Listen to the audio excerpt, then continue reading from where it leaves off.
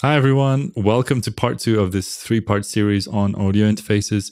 If you haven't watched part 1, where we talk about the basics and answer some frequently asked questions on audio interfaces, you can do so by clicking right here. In this video, we will be taking a more in-depth look at all the analog and digital connections commonly found on audio interfaces and what they can be used for. So let's get to it.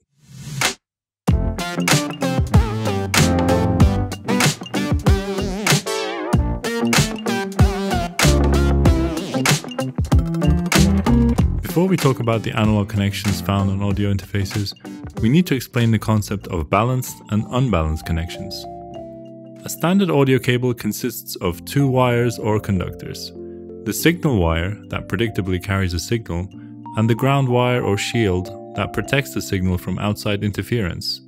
This kind of connection is called a mono-unbalanced connection. If we add an extra signal wire to this cable and use it to transfer another unrelated signal, the connection becomes a stereo unbalanced connection, like the connection you find on your headphones. If instead we use that second signal wire to transfer an inverted copy of the first signal, also referred to as inverse phase or polarity, we can create a balanced connection. If these 2 signals are summed or added together, they will cancel each other out because they are identical but with inverse polarity. Balanced connections use this concept to eliminate noise in a relatively simple but ingenious way. If, while traveling through the cable, the 2 signals had picked up noise, that noise would be identical in both signals. At the end of the cable, the receiving gear flips the second signal before summing the 2 together. When the polarity of the second signal is flipped back, the original signals are now back in phase, but the noise picked up by the second signal becomes inverted with respect to the noise on the first signal. When the 2 signals are summed, the noise in the first signal is cancelled out by the inverted noise in the second one, but the 2 original signals, that are now in phase, combine into a much stronger mono signal. And so with that brief explanation in mind, let's check out the most common analog connections you can find on your audio interface and what they can be used for. The TS 1/4" jack is the simplest kind of audio connector. The connector is formed of 2 parts, the tip and the sleeve, and that's where it gets its name from. It's used on cables carrying a single or mono unbalanced signal and is most commonly found on instruments such as electric guitars and guitar pedals, and line level unbalanced connections such as a mono output from a synthesizer. The TRS 1/4" jack gets its name from the tip, ring and sleeve that form the connector.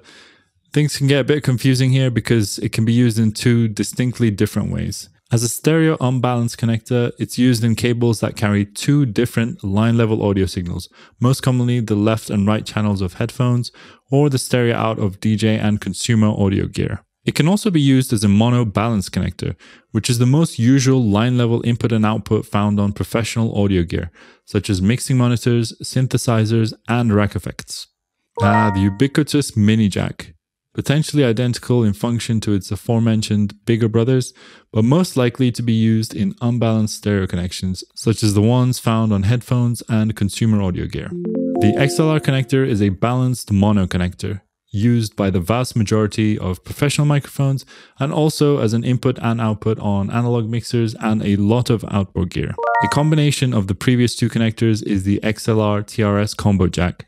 It's used as a space-saving feature in a lot of interfaces and can accept both XLR cables and balanced TRS cables. Since mono balanced cables can use either XLR or 1/4" TRS connectors, you can also find cables that have a different connector on each side and could, for instance, connect the TRS output of a synthesizer to an XLR input of your interface's preamps.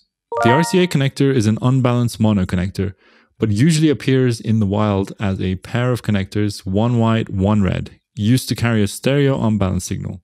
It's also very common to find stereo unbalanced cables with RCA connectors on one side and a mini stereo jack on the other. Finally, a connector that can be found on larger audio interfaces is the DB25. It is used for large cables that carry 8 balanced signals in parallel, while also taking up less panel space on your interface.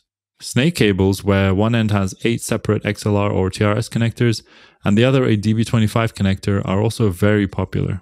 So if all this was a little bit too much information and was a little bit confusing, let's quickly recap all the analog connections we've just mentioned with the help of this handy chart. First, for the unbalanced connections, the mono 1/4" TS jack, used for instrument or line level connections, the stereo 1/4" TRS jack, which carries two separate channels, used mainly for headphones or for stereo line level outputs in consumer and DJ gear, the 1/8" TS and TRS mini jack, which is a smaller version of the previous two connectors, the RCA connector, which commonly uses two separate white and red connectors and can also be found on stereo line level inputs and outputs in consumer and DJ gear. And for the balanced ones, the XLR connector, mainly found on microphones and line level outputs on professional gear, the TRS jack, which carries a mono signal and is also most commonly found on line level outputs on professional gear, the XLR TRS combo jack, which is a combination of the previous two, the DB25, which carries 8 signals in one convenient large cable. So let's talk about the digital audio connections commonly found on audio interfaces. First, we have the Sony Philips Digital Interface, or SPDIF, or SPDIF, however you want to pronounce this. SPDIF carries 2 channels of digital audio and uses either a coaxial cable with RCA connectors, which you will most likely find on audio interfaces, or an optical cable with Toslink connectors, which is more common with modern smart TVs and consumer active speakers such as soundbars. Very similar to the SPDIF is the AES/EBU standard. Their main difference is that AES-EBU is balanced and uses cables with XLR connectors.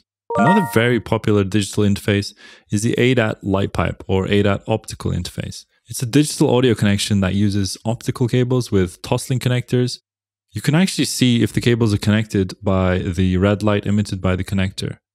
It's very practical for sending and receiving a lot of channels without noise and avoiding ground loop issues, since the optical connection isolates the transmitting device from the receiving device.